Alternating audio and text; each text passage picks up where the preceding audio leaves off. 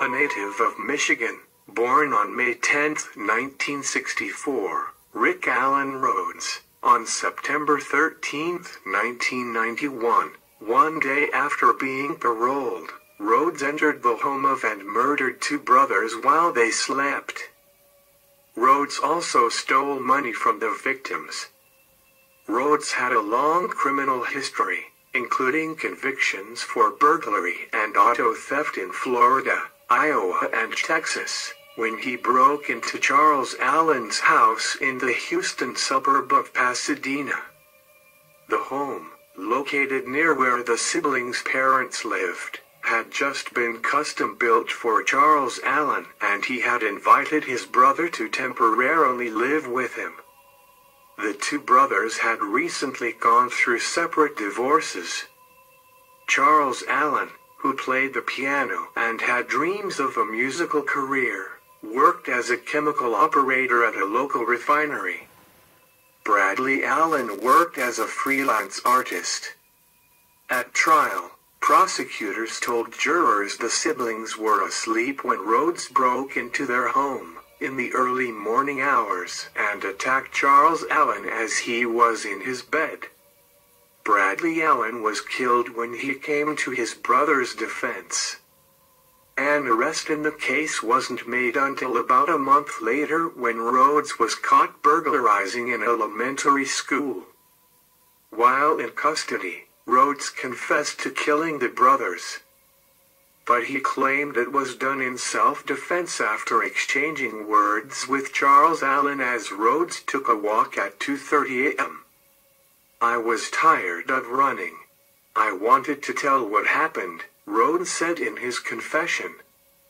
After he was released from prison in 1991, Rhoades told police he took a bus to Houston and began drinking while wandering around his old neighborhood into the early morning. Eventually, Rhoades and Charles Allen got into an argument outside the Allens' house in Pasadena, and Rhoades followed Allen inside because he thought Allen was getting a gun.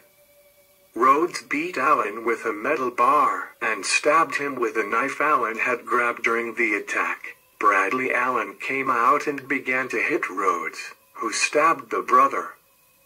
Prosecutors said Rhoades took clean clothing and cash when he left the house. Rhoades told police he found out the brothers died from the news later that day. When he was spotted during a school burglary weeks later, Rhoades said he was tired of running and was bothered by the murders.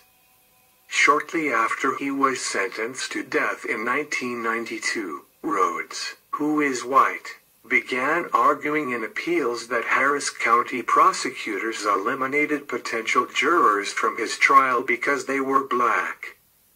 His attorneys argued the county had a history of trying to exclude black people from jury trials.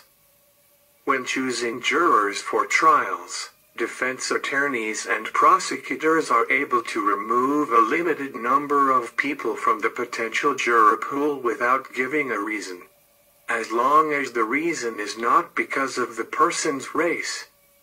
In the courtroom and in their appeals, Rhoades' attorneys challenged two strikes as race-related, arguing that prosecutors probed the responses of two black jurors more thoroughly than the white people on jury panels, as if looking for reasons to reject them.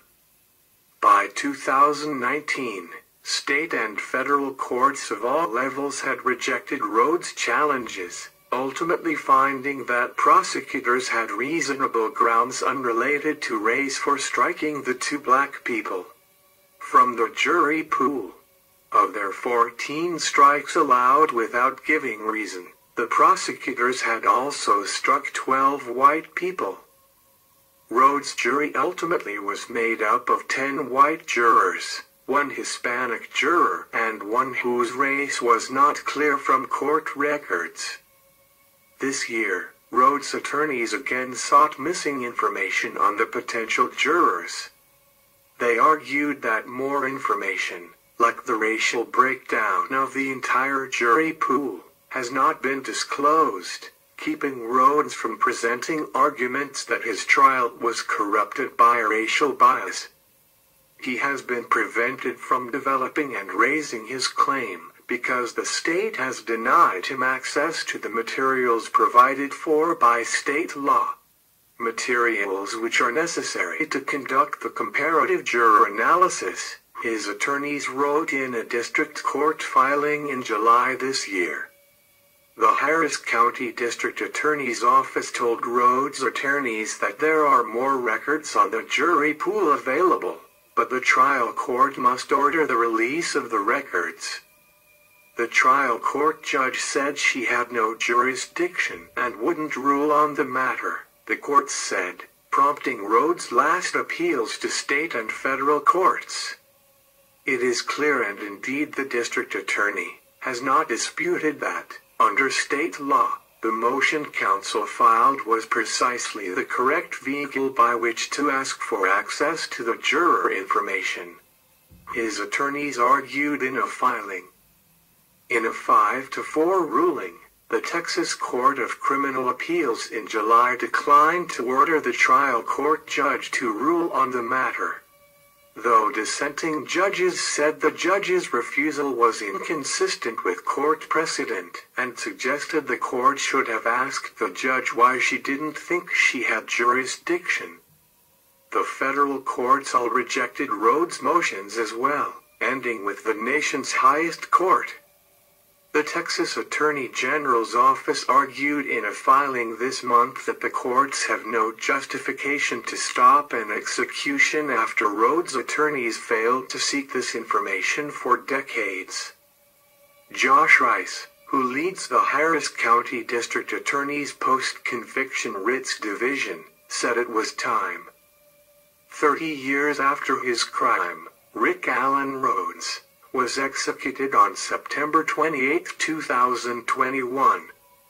Less than an hour after the U.S. Supreme Court denied Rhoades' final appeal, he was taken into Texas's death chamber in Huntsville.